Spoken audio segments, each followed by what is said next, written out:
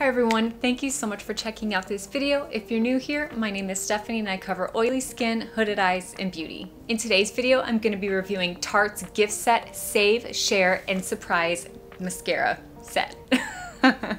Here is the gift set. It is $35 for the entire set, and each mascara alone is actually $23. So this definitely is a great value.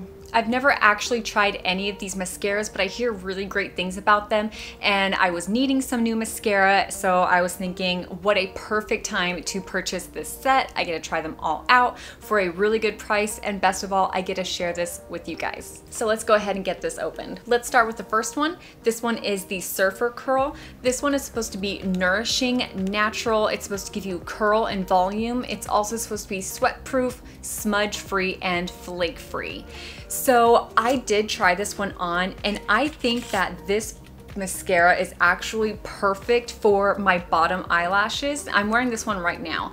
I think it's perfect for my bottom lashes, and also I like how it looks underneath false lashes. It doesn't overpower the false lashes. You don't see them through the lashes.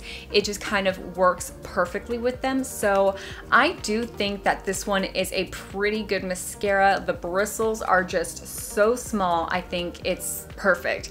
Does it give you that volume and that curl? No, I don't think so, but it is perfect for what I need, and I need it to be pretty subtle. The next one is going to be the Lights Camera Lashes. I was so excited about this mascara because I hear so many good things about it, and it just looks so different from all the other mascaras.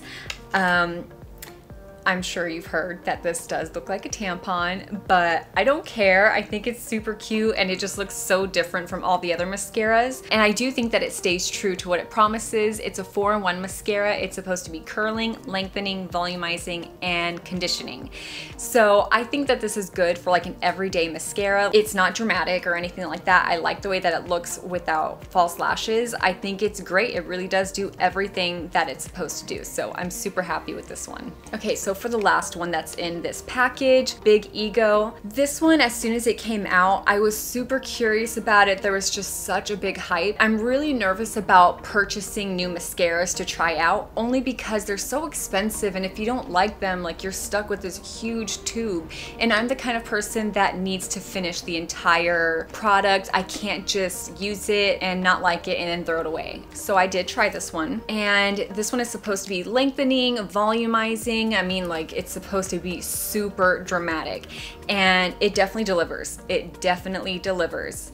A little too much. The bristles are ginormous, absolutely huge. It's great for the top lashes, like absolutely perfect, but the bottom lashes, the bristles are so big that it got all over the bottom lid, and I really did try to touch it up. I tried really hard. I got I got Q-tips, I got a spoolie to try to like scratch it off, and I was even using like tissues because my eyes started watering, and yeah, it just got everywhere, absolutely everywhere. I would still use this again.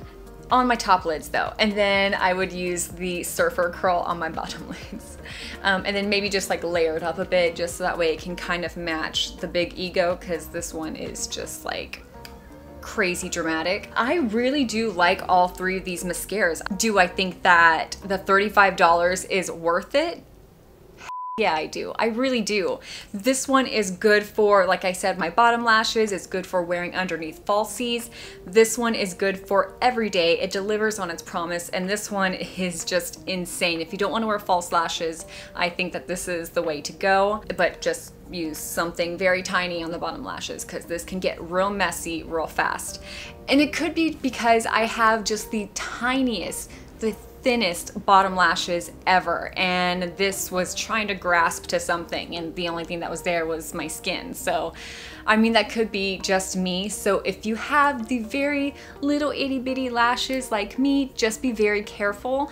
But other than that, I really loved them. So if you're looking for a gift for someone who loves mascara, this is definitely a good go-to gift. So that is gonna be it for this video. I hope that it helped you guys out because I know that all these makeup brands are coming out with these new holiday collections and there's just so many and it's really overwhelming. So hopefully this helped you guys just kind of pick and choose what you would like to get. Let me know down in the comments below. Have you tried out any of these mascaras? What do you like? What do you not like? Which ones are better?